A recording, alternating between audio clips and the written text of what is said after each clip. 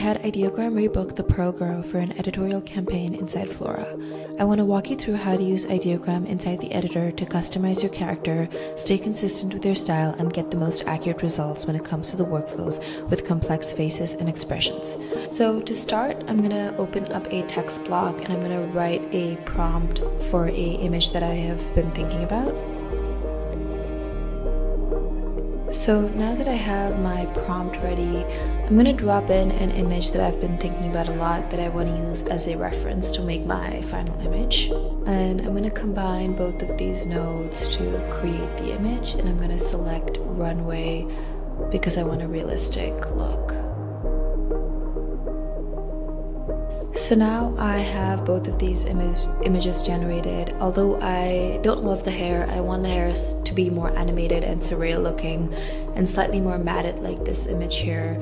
So I'm just going to drag out another image node, just going to say make the hair look more like this second image, and I'm going to drag this image in as a reference, and I'm going to use runway for realism again, and I'm going to make two variations of that. Both of these images generated, and I like how it's looking, but now I kind of want to change the hair to like a star shape and have it be even more animated and surreal. So I'm going to again drag out an image node, and I'm just going to say make the hair a star shape, and I'm going to use runway for this. And I'm actually going to change my aspect ratio to 16:9 because I want it to be horizontally extended, and I'm going to create two variations of this. So now I have both of these images ready, and I kind of want to add a little bit of curls to the hair, and so I'm going to drag this image block, and I'm just going to say add some soft curls to the hair. So as you can see, I'm kind of nailing down on what I want the image to look exactly, and then in the last step I can swap it out with Ideogram. That's what's great about it. You can kind of continue with your regular process throughout, and in the end you could just swap the faces in one prompt.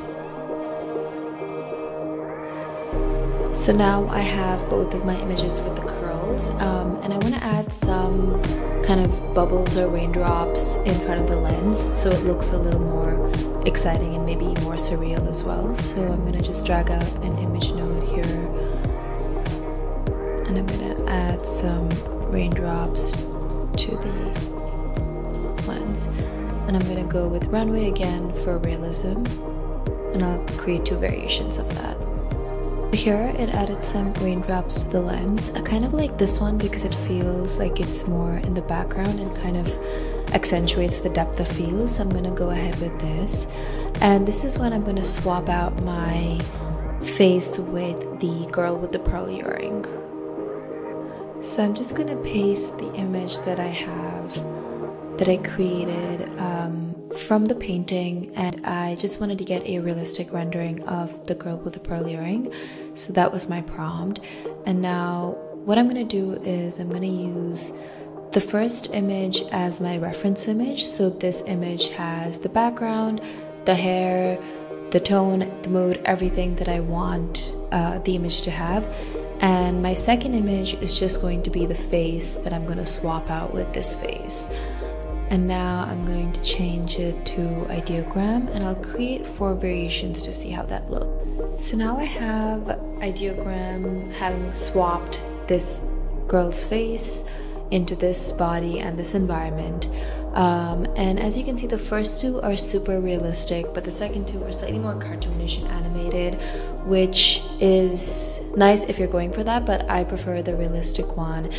So now what I'm going to do is I want to mock this up on an ID magazine. So I'm first going to extend this image vertically, just so that I have more of her body. And I'll do that by changing to flux context and changing the aspect ratio to 9:16. And I'll just say extend vertically. And here is the extended image.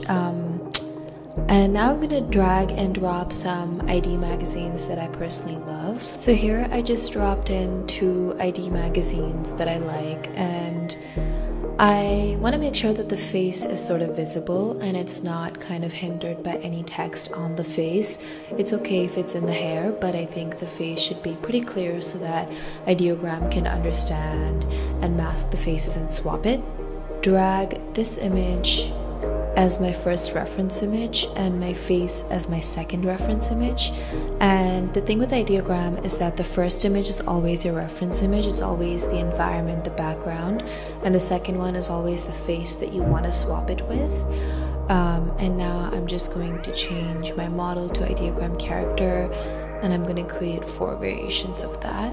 Okay, so it just generated these 4 images, and as you can see, it pretty much swapped this face with the Pearl Girl's face, and it's super accurate. I'm gonna try a version with this magazine where I retain the hair because I really like that, and the best way to go about that would be to initially swap the faces and then use flux context in the end to swap out the hair. I'm just gonna drag out this image as my reference image where I want the face to go, and my Pearl Girl as the second image.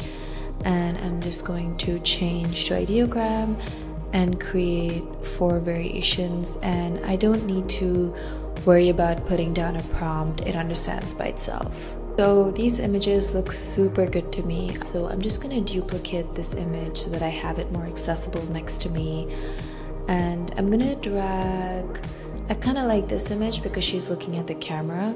So what I'm going to do is I'm just going to drag these 2 images. It doesn't matter the order because we're not using Ideogram, we're going to use flux context.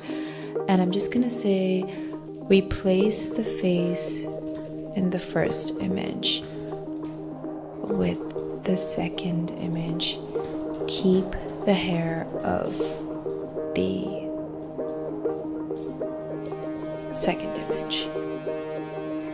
So as you can see, I was able to get these beautiful results, and I actually didn't even say use the environment of the second image with this node, but I really love how it was able to do that, and it also retained the raindrops.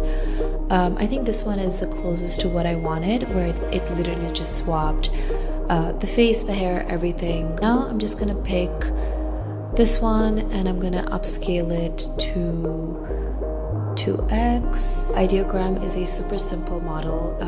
It can be used in the last step of your entire process or in the first step. Thank you guys so much for watching, and stay tuned for more tutorials.